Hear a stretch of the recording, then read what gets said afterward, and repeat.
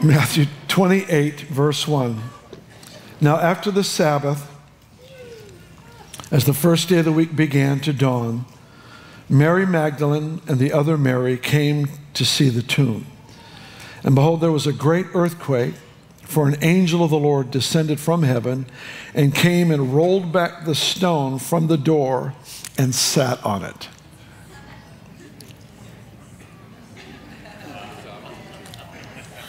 He sat on it. Not because he was tired. He sat on it. The throne of God is established on top of the obstacle to your miracle. He rolled away the stone not to let Jesus out.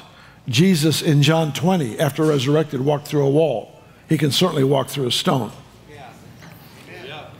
He rolled away the stone to let the observers see that it was empty. The veil was torn to let God out of the covenant because it had been fulfilled, but the stone was removed to let people in to see an empty tomb.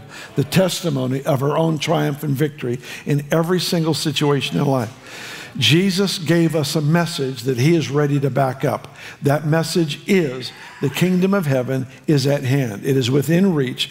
The realm of God's dominion, the resurrection power of God is available for every situation, period. Every situation. It's tasteable, it's experienceable, and I believe that oftentimes what the Lord is waiting for is for a bold preacher. I don't mean from the pulpit. I mean from our positions and stations in life.